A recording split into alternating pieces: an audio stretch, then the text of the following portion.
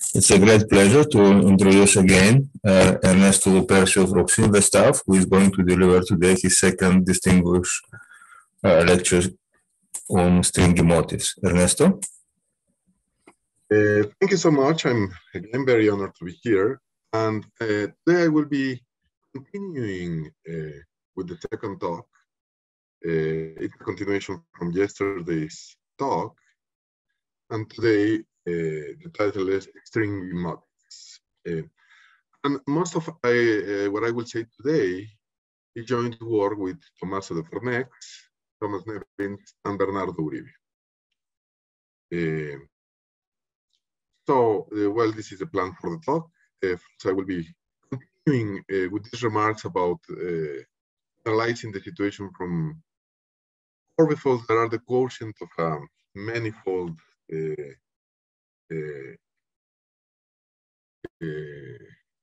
by a finite group into the more general case of the Lidman-Foer stacks more generally. And so this is just to go from M mod G to the more general case in which we have a groupoid.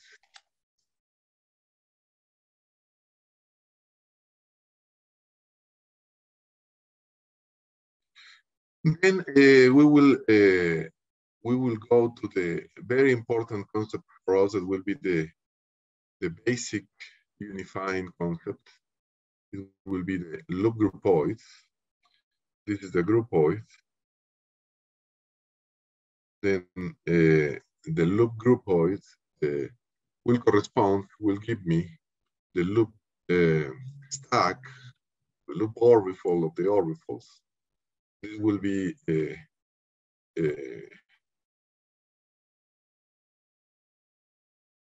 and then finally, I will be talking about more particularly about motifs and well, stringy motifs. Let me call it stringy motivic integration.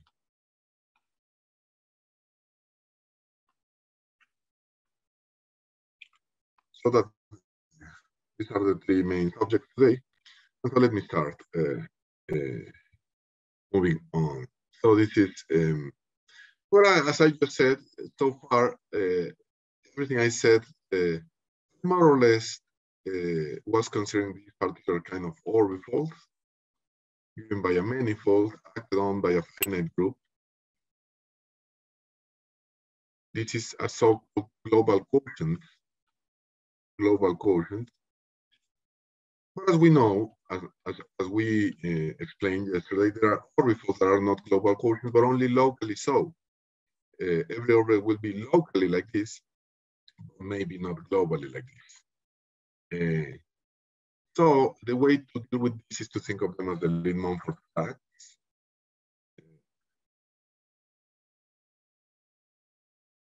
Of orbifolds as DM stacks. And one way to do that in practice is to set up an atlas, a groupoid. So we have this manifold of objects, this manifold of morphisms, and then we have a multiplication of arrows of morphisms, inverse of an arrow, the source of an arrow, and the target of an arrow, and the identity arrow. So we are to think of them as they could be manifolds, they could be varieties, or they could be schemes, and then the corresponding maps, the manifold case, it could be C, all of them could be C infinity maps. In that case, this could be a Lie groupoid. And this would be an atlas. This would be an atlas for the orbifold, for the general orbifold. That is not necessarily, of course, the global case is M cross G, and M, this is the global quotient case. course. So, and then we can see how the Siegel localization principle for equivariant K-theory looks for orbifold K-theory. We have these source and target maps, and we have the manifold of objects. A vector orbit bundle is a vector bundle over the set of objects together with a cocycle, an isomorphism, a given isomorphism between these two bundles. And this is, in the global quotient case, is the notion of equivariant vector bundle. This generalizes the notion of equivariant vector bundle. And it defines the orbivector bundles over the orbifolds, and then the orbifold here. In any case, generalized equivariant theory doesn't depend on the particular atlas or groupoid that you chose for your orbifold or the Lindman-Ford stack. And so that's the way you go to the general orbifold, at least for the K-theory situation. Now, so that answers that question from last time. And now we would like to think of the quantum theory. And so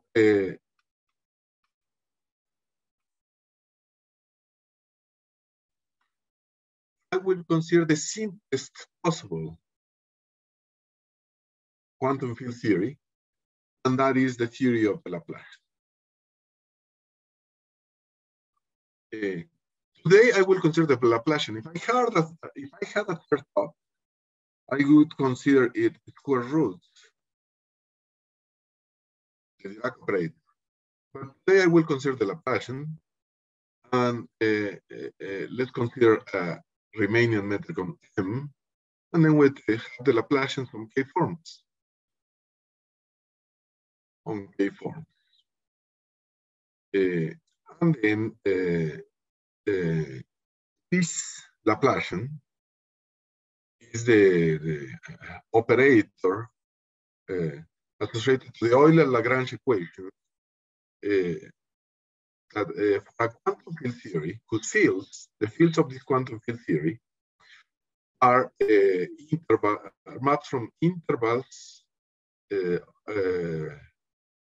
from the circle to M. So we have that this is a quantum field theory of fields where the fields are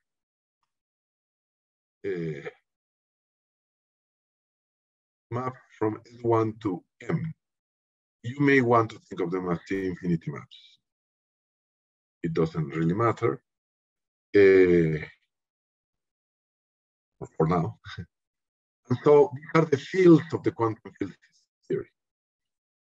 And the Lagrangian has to go from fields to the real numbers, but the fields, remember, where the loops on the manifold is called the free loop space.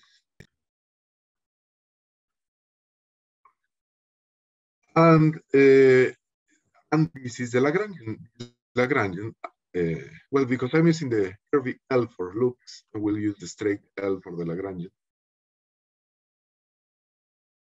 And this Lagrangian must take a loop and give me a number. And because we have a Riemannian metric, we have this notion of the length. We can define this Lagrangian function.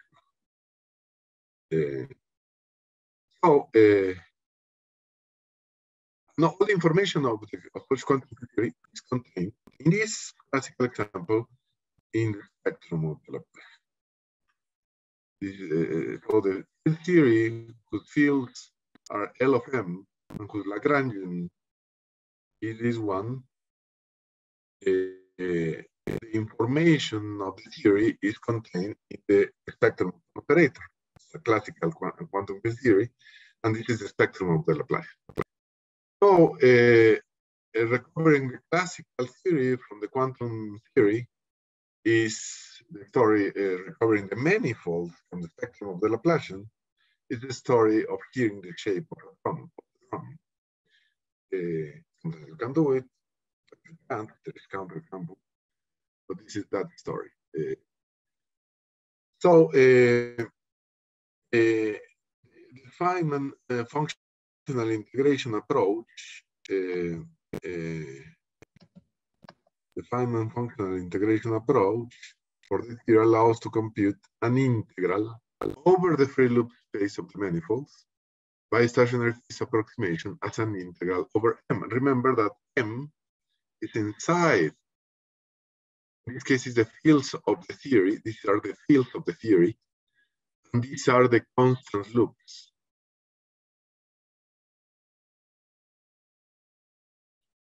So we want to do a Feynman integral over the fields of the theory. This is a Feynman integral over the space of loops of the manifolds. And sometimes we can approximate by an integral just over M, because just like the classical Feynman integral, we can do a stationary phase approximation sometimes. So by stationary phase approximation, we can go and compute this integral approximately as an integral over the manifolds. And sometimes the approximation is exact. So that's the stationary phase approximation to computing the integrals, expectation values of the theory. So, and of course, as I said, the quantum formalism is related to the heat equation. This is the flow of this quantum theory under weak rotation. Under weak rotation, this is the flow of the quantum theory, is heat flow for K forms, and the fundamental solution for the trace of the heat kernels. This is we compute the trace of the heat kernel, super trace actually, but it can be thought of as the trace. Well, this gives me the desired Feynman integral. This is the simplest possible quantum field theory. Here, this is a formal part of the Wiener measure of the loop, over the loop space. And well, it turns out that the sum of the traces of the heat kernels is independent of T. Here we seem to have a T dependence. Disappears. And the long-term limit of these sums equals the Euler characteristic. Equals the Euler characteristic. And so we're back to this Euler characteristic. All this story tells me that the partition function, this Feynman integral, gives me the Euler characteristic. Independent gives me the Euler characteristic. So can I hear the Euler characteristic of the manifold from the spectrum of the operator? Yes, I can hear, I can compute the Euler characteristic from the spectrum of the operator. This integral on the one hand gives me the Euler characteristic when t tends to infinity. But the short-time behavior is given by the integral of a curvature expression.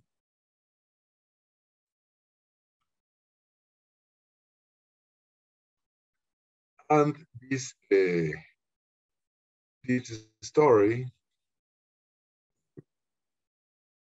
is well,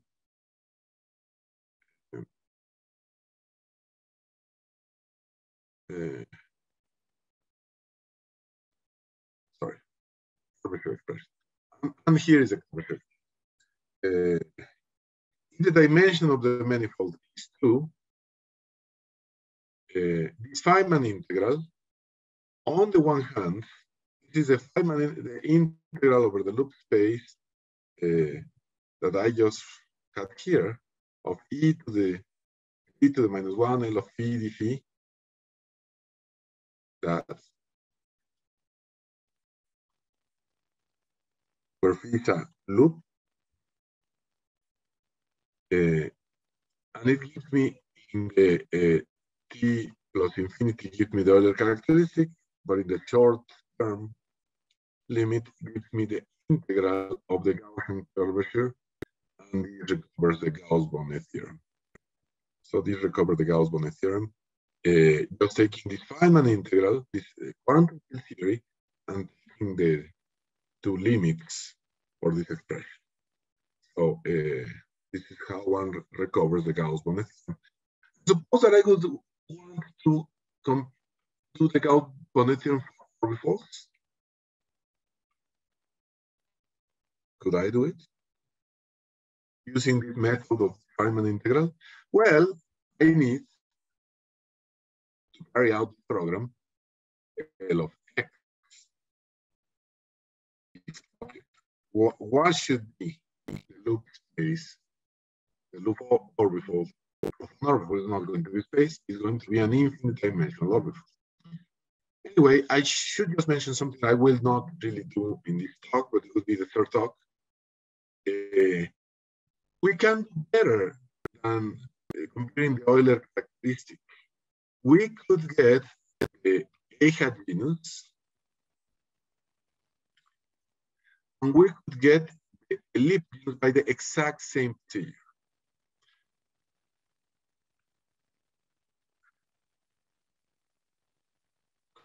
With some Feynman integrals. Of course, the Euler characteristic.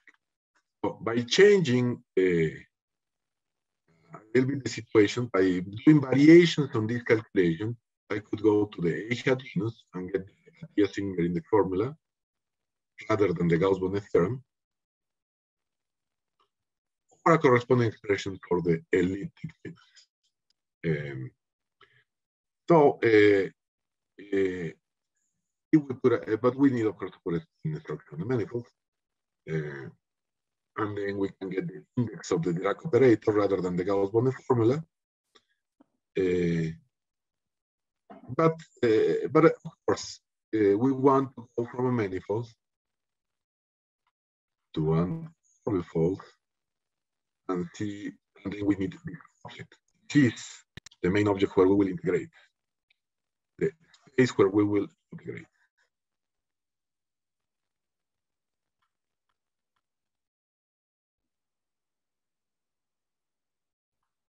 So this is, we need space. We need loop orbifolds. To try to apply this method to an orbifold, we must be able to say what is the candidate to replace the loop space of a manifold.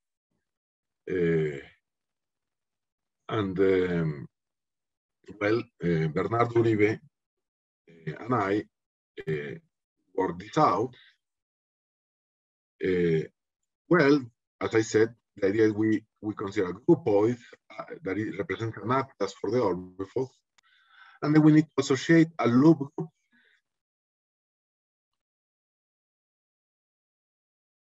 that will be an atlas for the loop orbifold. This takes the place for the loop space of M, and where we can do this, all this in Feynman integration.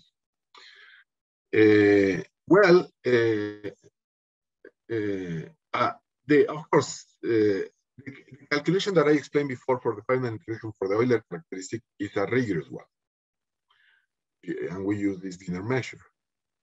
It can be made rigorous for the Singer index theorem using some probability measures. Bismuth, Getzler, people did this.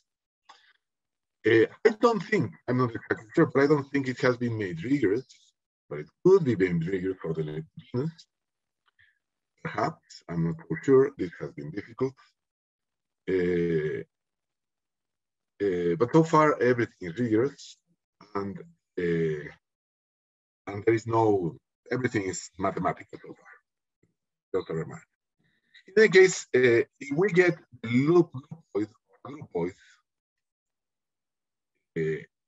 we could try to apply this classifying space functor. Well, it turns out that we proved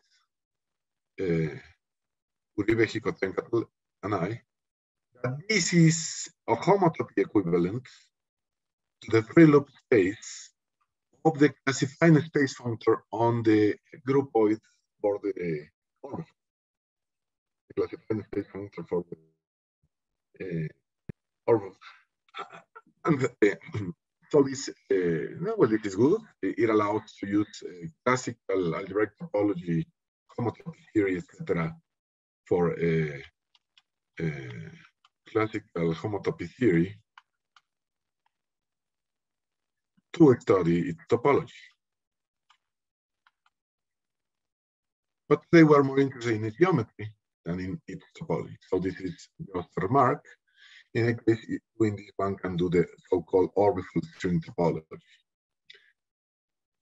But in the global case, what is the model? What is the model? So in the global case, the loop groupoid. So the groupoid is, this is a groupoid, source and target in the global case. So the groupoid in the global case is S of mg is m, and P of mg is mg.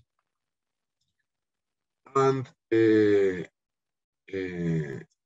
so what are going to be the objects of the loop groupoid?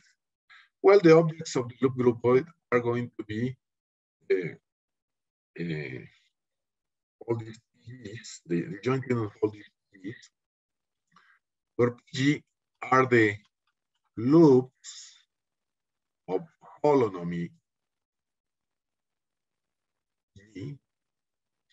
And by what I mean by this is that if I have here this orbifold, add this orbifold chart, and here divided by G, and here I have a loop. But here I lift the loop, and I could lift it, and it has holonomy G. Then consider this pair of the loop above, together with the G, the holonomy, and this is the set of all those is PG, and I separate by connected components. Well, these are the connected components, and these are topological space, the compact open topology, and this is well, the object of the loop groupoids. It's much more complicated, of course, in the non-global quotient case, but it can be done, and Uribe and I did it. It's also not impossible by any means. So, the space of arrows, well, what is going to be the space of arrows? Well, we're going to just take the space of objects, infinite dimensional topological space, and we're going to act T, and then we have to give you what is the source and what is the target to produce the loop groupoid.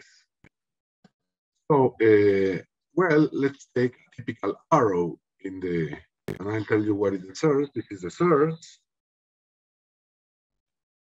This is the source, and this is the target. This loop that above, I'm looking at the picture above in the above orbital chart, goes from X to XV. Now acted on by H goes to XH, but to XH, H minus 1 GH.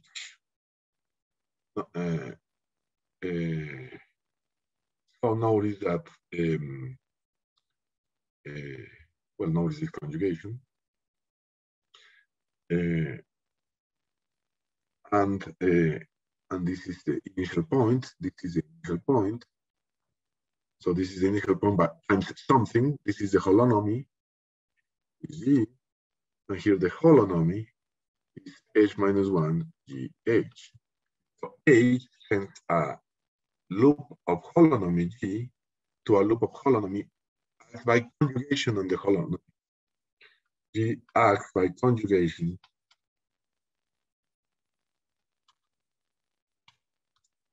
in holonomy.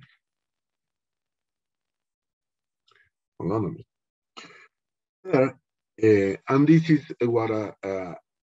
what a loop looks like, and this is what an arrow in the loop groupoid. This is an arrow in the loop groupoid.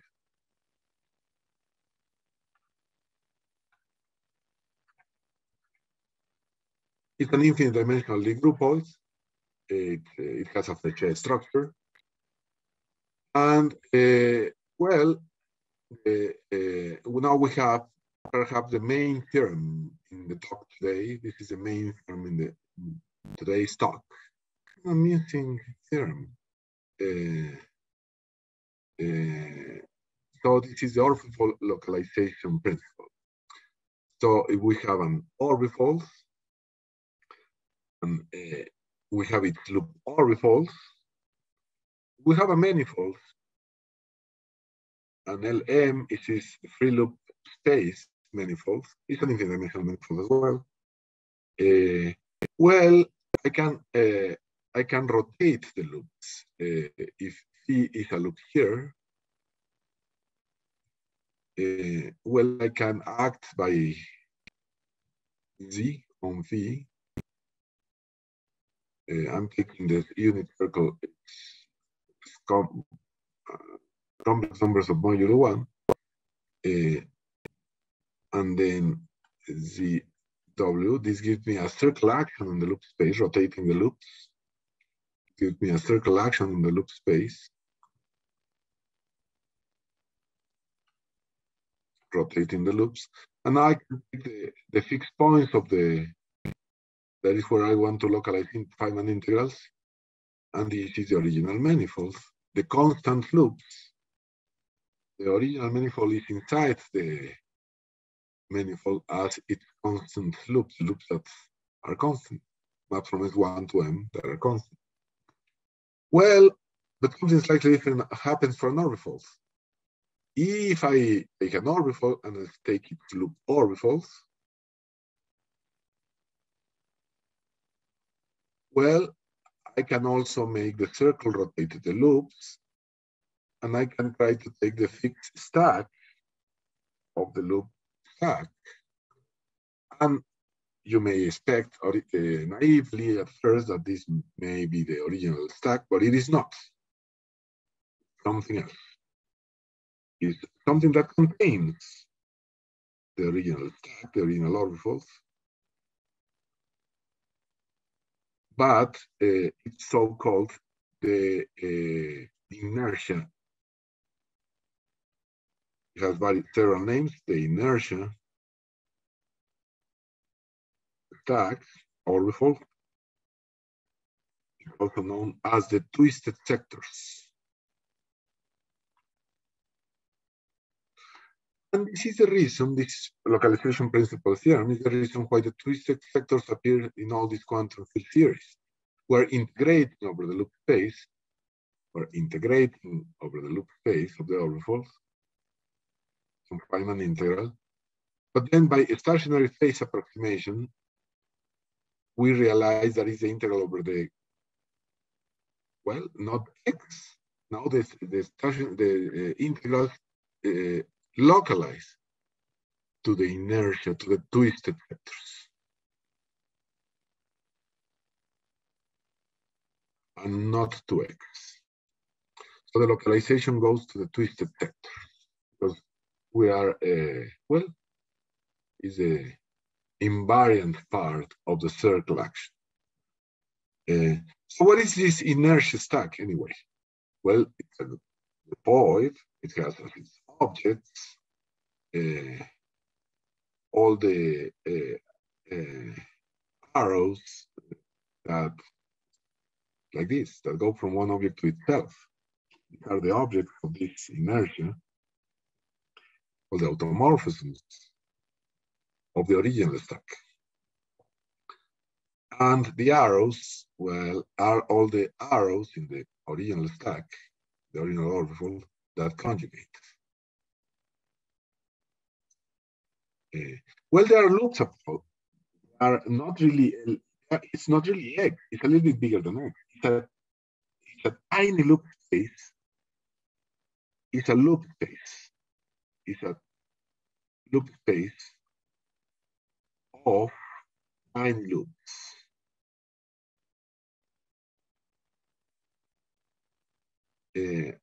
Infinitesimal loops. Well, Bernardo and I decided to call them ghost loops. So it's not only the inertia orbifals, it's twisted sectors, but then we give it a third name, the ghost loops of the orbifals. It contains X, but it contains more. While for a manifold, we have the manifold is inside the loop space as its circular equivariant loops, constant loops. In contrast, for an orbifold, we have that the circle invariant are the inertia, the twisted sectors, and therefore we expect the Euler characteristic, the K theory, and so on to localize to I of X, the twisted sectors, rather than to the orbifolds. And the orbifold I of X is called in the mathematical literature the inertia orbifold of X, and it is, as Chern and Runkamp pointed out, and is reflected in their terminology, the classical geometrical manifestation of the twisted sectors. And I say classical geometrical manifestation because it's a little bit unfair to call it twisted sectors. Twisted sectors are a quantum concept. They are sectors in the Hilbert space of states of a quantum field theory. These are geometrical objects. This I of X is a geometrical object. But this geometrical object corresponds when you can hear the shape of the drum, when you can recover the classical space from the quantum, from the spectrum of the quantum operators, corresponds to exactly the inertia orbifold. So the twisted sectors are the sectors in the Hilbert space, or in the spectrum of the corresponding operators. And this is the geometrical object that corresponds. One decided to call them the twisted sectors, but there is a slight difference. There is a quantization from here to the twisted sectors of Dixon, Harvey, and Whitney.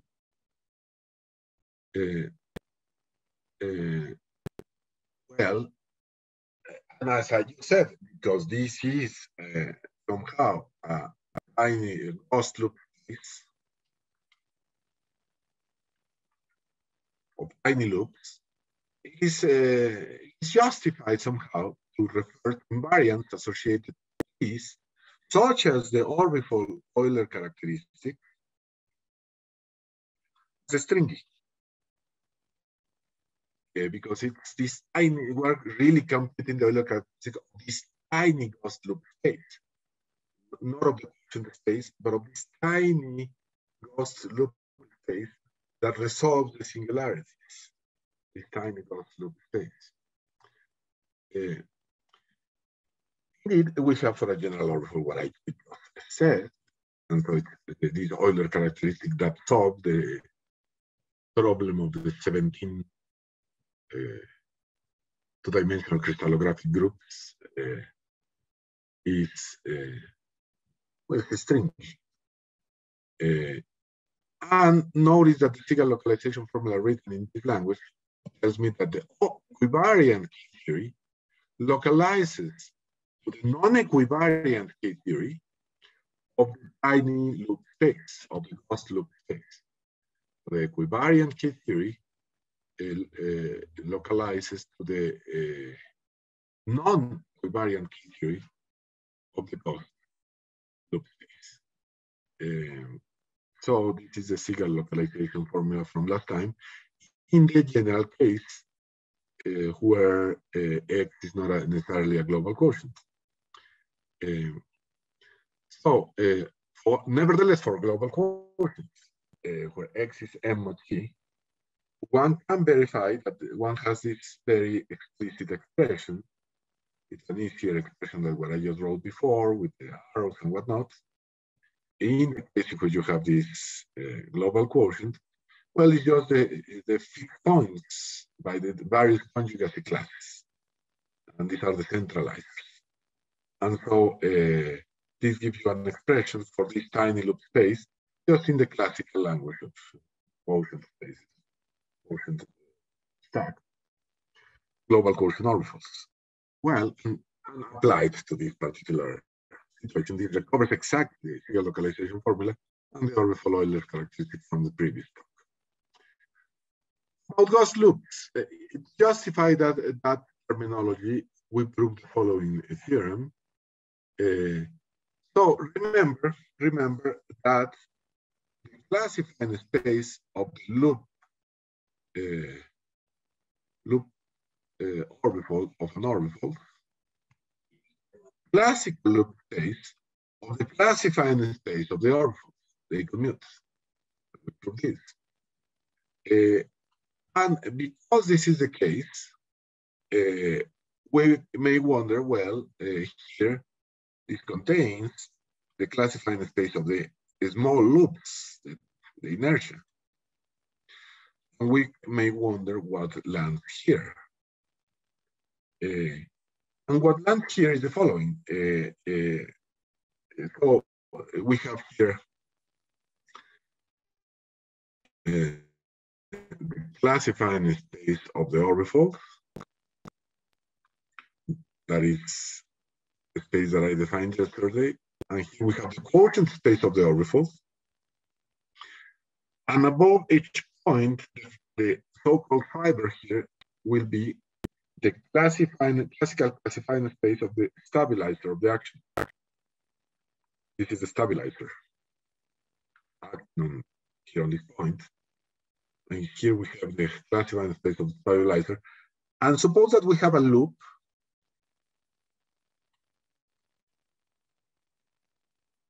gamma that lands only on fibers, never does this. It does not do this. It does not do this. No. It just stays within a fiber. It can do anything it wants on a fiber. Here, on this inside here.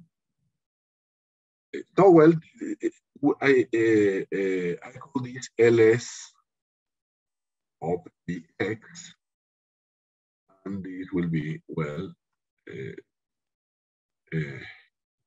LS of bx will be, well, this is a space, and this will be a subspace of L of bx. It will be the loops that land on the fibers of this map. It will be the set of, these will be the set of such loops that land on a fiber and never go about different fibers. And then, well, then we have proved, based on, we have proved that this is the classified space of the inertia stack. So indeed, these are these loops. Is the union of loops, theoretically, is the union of loops in all the classifying space of the stabilizers of all the points. So this is a classifying space of the inertia of the twisted vectors. Okay. And the quantization, well, the quantization consists in putting here, doing geometric quantization to that space, and the quantization is the twisted sectors of the physicist, kind of part of Hilbert's twisted sectors of the okay, well, so the correct Euler characteristic is stringy, as I just mentioned before. Now,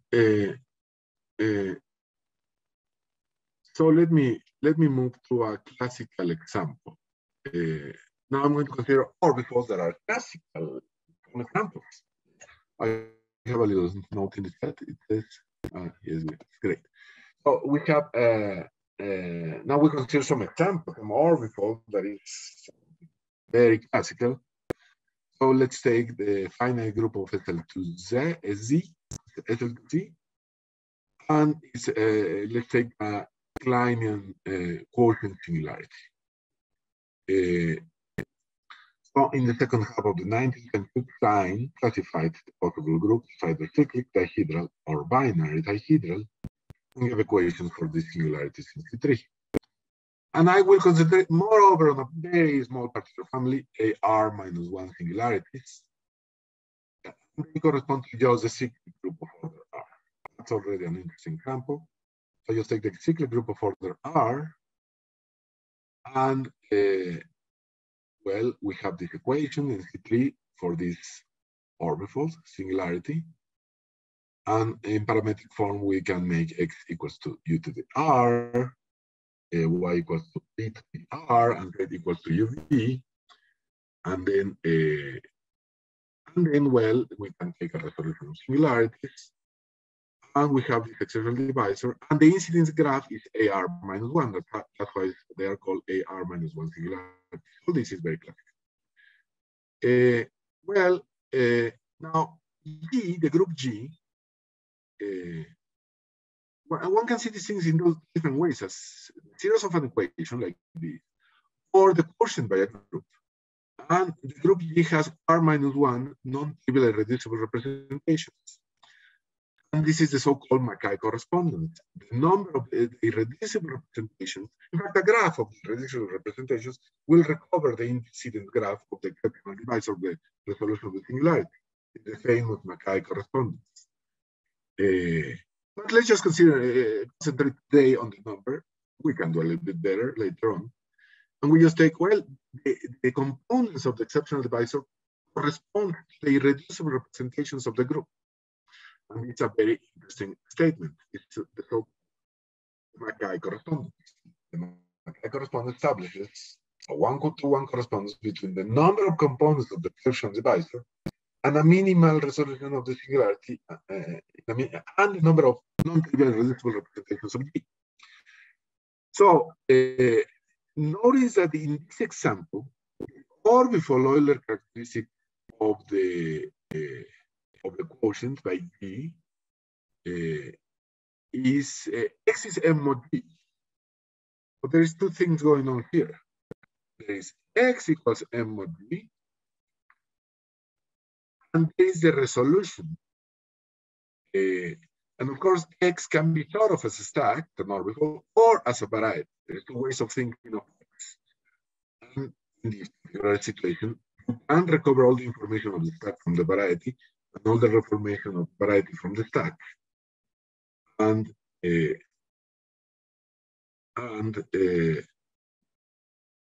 but then there is a resolution. And so how does the stack, the stringy geometry, the static geometry, the orbifold geometry here relates to the geometry of the resolution? Well, the Euler characteristic, stringy orbifold characteristic, is the Euler characteristic of Y. This is the same statement as the Mackay correspondence. And this is a critical resolution. Singularities. Okay, but think of this example. So, how one prove this? Well, there's many ways to prove this, calculations, whatnot, but we want to do a conceptual proof using the Feynman integrals. So, one may expect that some functional Feynman integral argument may be provided to prove the Mackay correspondence. And yes, indeed, what we will do today, I have to start on, it is the so-called Motivic integration. This is a rigorous version of localized functional integration of Feynman. Algebraic geometry discovered by Maxim Kontsevich, and it's known as Motivic integration. And well, let me outline what I know. Given a smooth complex variety, this is smooth, one can define its arc space, J of X. And J of X is meant to be thought of. J K of y, sorry, is meant to be thought of as inside the loop space of y. And it's also going to be tiny loops extended to tiny holomorphic disks. To tiny holomorphic disks. So we have these tiny holomorphic disks, and we think of it, their boundary values. They are tiny loops. So but we form a scheme with all of them. That is the C points of the scheme are given by these, and this is the formal disk. So they are tiny. This is the formal disk. We think of the boundary of this little formal disk, given these tiny loops, and then the scheme is obtained at the inverse limit of the jet scheme. Okay, sorry. So we take the jet, we call the jet, and now, well, we have this morphism between the various jet spaces given by truncation. We're going to use these morphisms to form an inverse limit. And so, well, now let's think of y. And remember the example, I was resolving the singularity of x, and there was an exceptional divisor. And so we think of the divisor, and we are going to take the divisor as giving me a function to integrate. So the divisor, I'm going to think of all the loops in the tiny loops around the divisor, and I'm going to integrate just around this tiny loop space, localizing the integral just around that tiny loop space. So, well, to each arc, we associate the order of contact along the divisor. You know? We have the tiny holomorphic disk. We think of how its order of contact along the divisor, and this gives me, well, this integral value function. And we want to integrate these functions in some reasonable sense. Again, we are integrating along this tiny loop space, and really along the divisor. Well, I need to tell you what algebra of measurable functions and the measure to define the integral that I want to perform.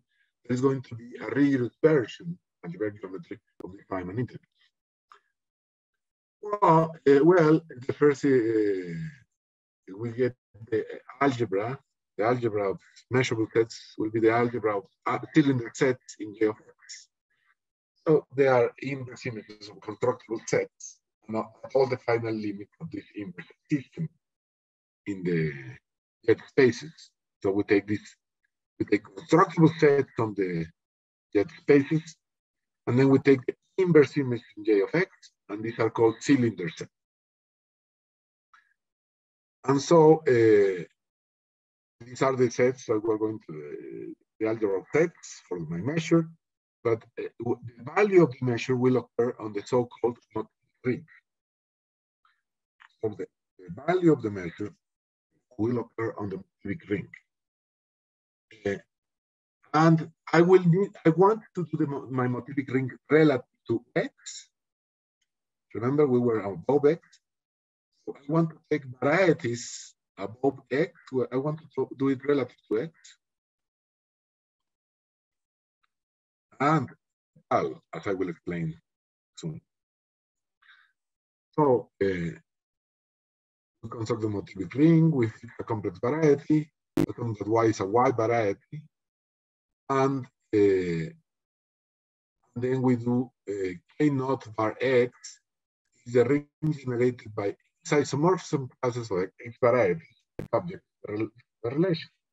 E, that would be here, is the V minus W plus W for every W that is a closed variety, X variety. I should have put here X variety of the X variety. a subvariety, the X variety. And then the product defined you would expect as the fiber product over X. We take the fiber product over X to define the product in the ring. And then, well, the empty set over X is the identity, is the 0, and the identity is just X over X with the identity map. And now we take this ring and then we invert L of X, where this is just L of X, just A1 cross X. You want to think about it like that. And we invert that L of X. So, and now we do, and you can ignore this last step for now. We complete by a dimension filtration. The obvious dimension filtration. We complete the ring by that dimension filtration, and finally we get the place where my measure is going to be valid. This motivic ring, M hat. So the composition of every subvariety of the jet scheme of X. So I think of Y was living over X, but now I have all these jet schemes of Y. Well, composed to Y and then X, and then all the jet schemes can be thought of as X varieties. And now finally we can define the motivic measure of a cylinder set by we fix a large enough integer so that C is the inverse image of a constructible set. Remember, they were the inverse image of constructible set. Sum of these jet spaces level. And then we define the motivic measure as the class in the ring of this constructible set times L to the -7 dimension of Y. And this the X cross A1, this dimension. And remember that we inverted L in this ring. And so that's finally the measure of a cylinder set and a constructible set, essentially. And then, well, now we can do the motivic integral of this function. We want to integrate over the jet space, over this tiny loop space. We want to integrate this function. And, well, in our example, if we have this divisor that is given by simple normal crossing, well, we do this stratification, the obvious stratification, and the motivic integral then is given by this, is the summing motivic measures. But, well, the final answer is this is the motivic integral by over this measure of this function that is an integer. I'm taking all these integers and I am taking this stratification, and then I'm dividing by sets that whose measure is well defined, and then I'm adding them up, and this, the obvious meaning of this integral, well, after doing the calculation, this is the answer given the stratification of the simple normal crossing device. So this is pretty much standard. Now, the power of this series is the change of variable formula. Let me describe very quickly the formula. I will need, can I take 5 more minutes than my time?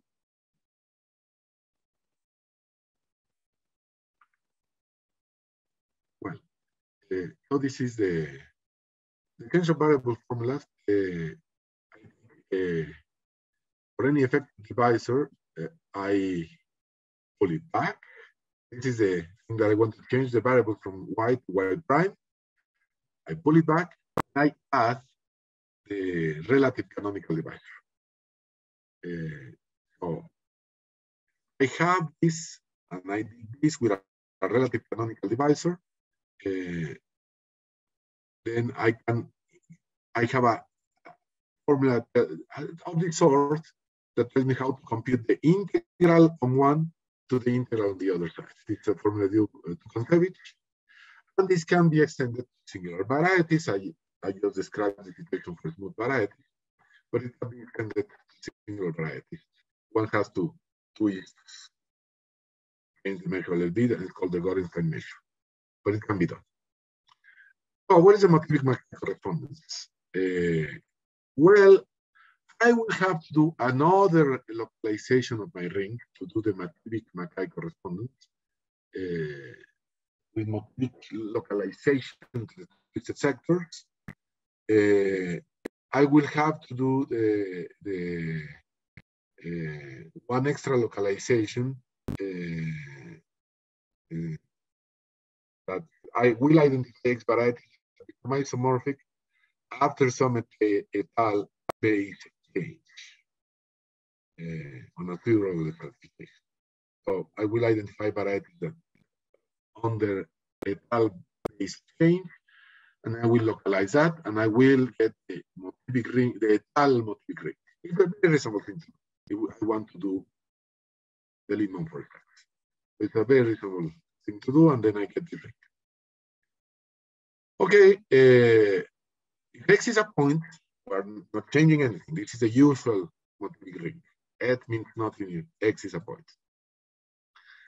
Now, well, anyway, let's take global quotient orbifolds and assume that X is Gorenstein. We can find resolution singularities with relative canonical divisor having several normal crossings. And this is our theorem. It says that the motivic integral over this tiny loop space, over the jet space, is, well, this is nearly the definition of the motivic integral. This is the definition, say, of the motivic integral. And this is the theorem.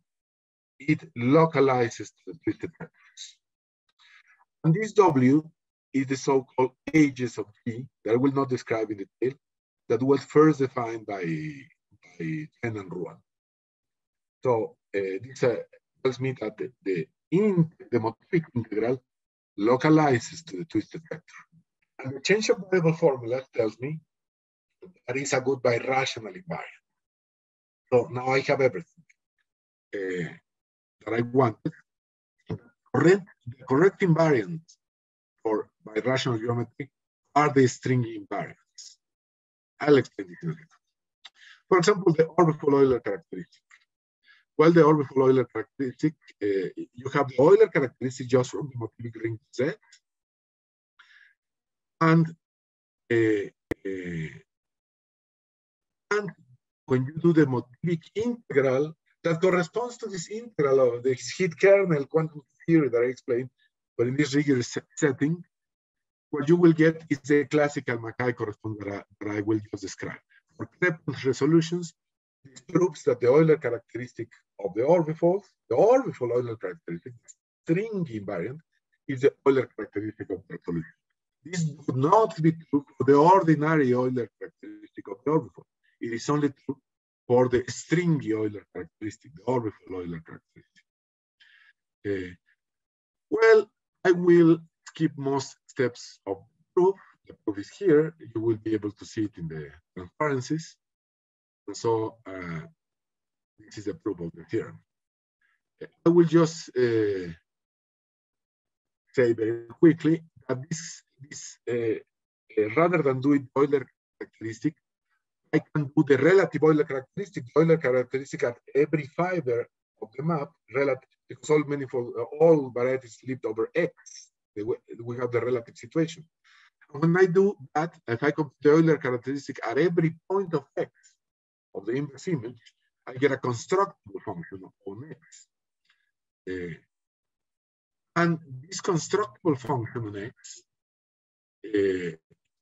using Macpherson's natural transformation, this constructible function of X, well, I can apply the same argument, and it localizes to the twisted sectors the integral of this the motivic integral of this constructible function, the left-hand side, will localize just to the twisted sectors. And I apply Macpherson's group homomorphism from constructible functions to the Shaw group. Then this is the if I apply function one, I get Schwarz-McPherson Chern class. But if I applied this function that I computed comparing Euler characteristics, I get the Stringy Chern class. And our theorem is that the Stringy Chern class is our theorem, that the Stringy Chern class localizes to the twisted sectors because the ordinary Schwarz-McPherson class of the twisted sectors localizes to the inertia stack, not to the stack. So this is the Stringy Chern class of X. And unlike the Schwarz-McPherson Chern class, which is not a good birational invariant, the Stringy Chern class is a good birational invariant. And so the stringy invariant, this localization principle tells you which invariant will be good for birational geometry. I'm sorry for running overtime. Thank you very much.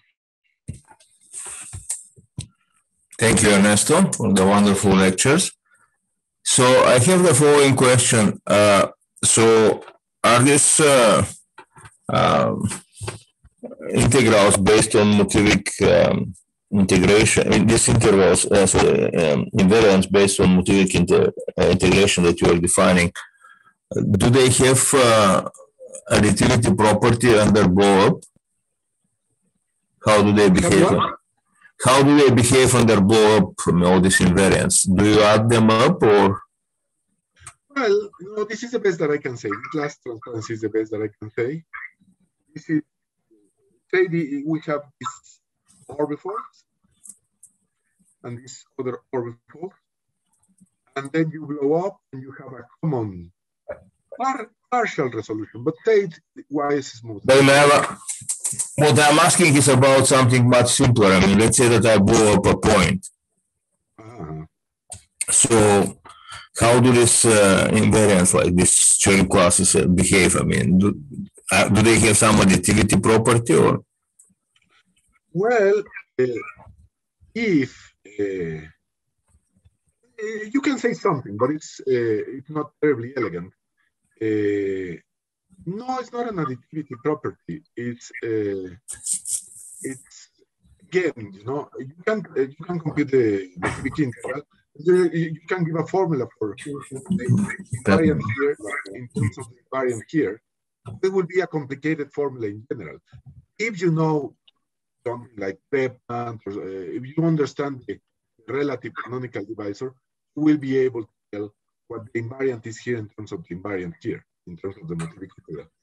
It will depend very much on the situation. But if they are K equivalent,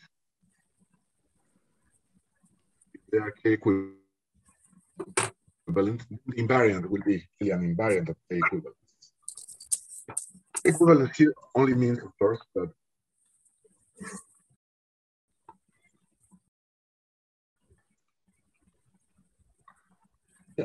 now in a particular case, one would have to compute a little bit of a combinatorial calculation. Often not very hard, would tell you what the invariant on one above the other. Mm-hmm. Yeah. Okay. Any other questions? When you define this new invariant, so may I ask you why you need the space change condition? So you need to modify this ring to this KX et al. Something like, yeah. Well, because yeah. You know, I am motivated, but because I really would like. I like this term to be true. Let me tell you, I would like this term to be true. This term to be true. Yeah. I would like this term to be true. It's just not true if I don't do that. But I would like this. I would like that the summation of the twisted of the classes of the twisted sectors is exactly the Motivic integral given by the exceptional divisor. Yeah, yeah. This is false if I don't do that. But as I say here, notice that well, I don't expect this identity to hold. Notice that, as I say here, this is the right thing to do. It doesn't trivialize the ring too much. It still recovers all the information from the structural functions, for example. I see. So it doesn't trivialize the ring too much, and it's the right ring to do for the Lin-Mumford stacks.